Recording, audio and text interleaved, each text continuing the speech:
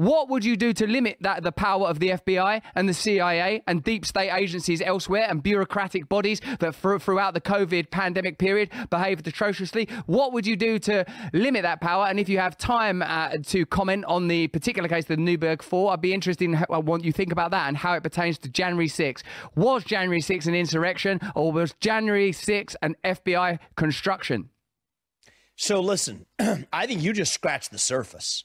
This is just part of a broader pattern. I'm going to answer your question. Before I do, I want people to know this is not a partisan answer. And the reason I'll tell you it's not a partisan answer is the examples you gave, Russell, are solid examples grounded in appropriate skepticism and fact. But they will say, no, that's just conservative grievance. So let me just give you even further back. The same FBI that will not tell us how many field agents, likely hundreds, if I have to guess, were on the ground on January 6th, is the same FBI that lied to us directly to the face of the people about what happened on 9/11. You think this is third rail stuff. Probably YouTube wouldn't allow this either. But this is hard fact. Look at quietly declassified documents in 2021. The FBI and the 9/11 Commission said that the 42-year-old graduate student from Saudi Arabia who suspiciously welcomed at the airport two of the hijackers and terrorists, who claimed that he just met them randomly at the airport, the most ridiculous story on earth, the FBI 9/11 Commission said, no, that's actual fact. Quietly declassified documents a year and 2 years ago now say, well, actually, that guy was a Saudi intelligence agent. 20 years later, they systematically lie. Same FBI that went back and incorrectly collected illicit tapes about Martin Luther King Jr., threatened him to commit suicide on the back of releasing those tapes. So why do I bring up those examples? Because those used to be so-called left-wing conspiracy theories that we now know to be true. What you raised today are so-called right-wing conspiracy theories. But this goes beyond partisanship. It is still the J.Edgar Hoover building of the FBI that people walk into. And I don't spout off on stuff just because I read it on the internet, okay? I'd encourage everybody to read a book that my wife and I are reading now.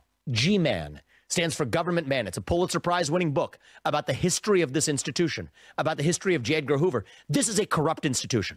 This is an institution that creates the very sources of crime that they combat or claim to want to combat. So here's what I'll do. There are other people in this race, you've talked to some of them, I gather, who will make sort of false promises of, we'll reform it, I'll fire Christopher Wray. They don't think they're making a false promise. They're good people. They're patriots. They mean well.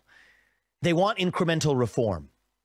You cannot incrementally reform these agencies. So you want to know what the right answer is? You have to shut them down. And I will absolutely, on day one in the office, shut down the FBI. We don't need it.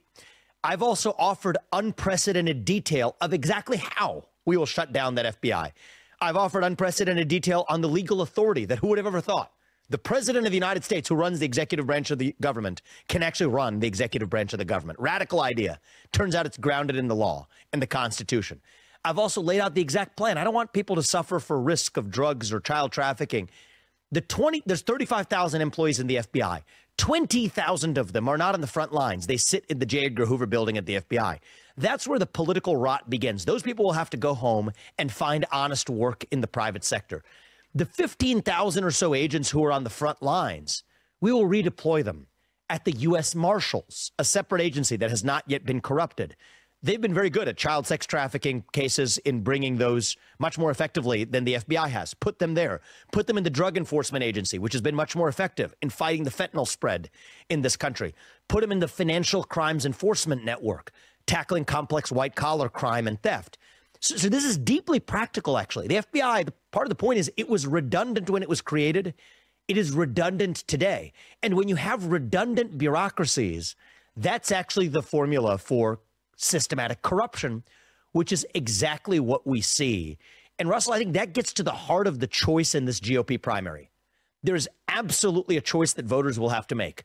Do they want incremental reform, or do they want revolution? I stand on the side of revolution, the American Revolution. If you want incremental reform, go with somebody else. If you want a quantum leap to revolution, that's what I'm actually bringing. Not violent revolution, but a revival of the ideals of the American Revolution. Yes, radical ideals that in 1776 gave birth to this nation. I stand for the radicalism of the American Revolution. And that's very different than the other candidates in this race.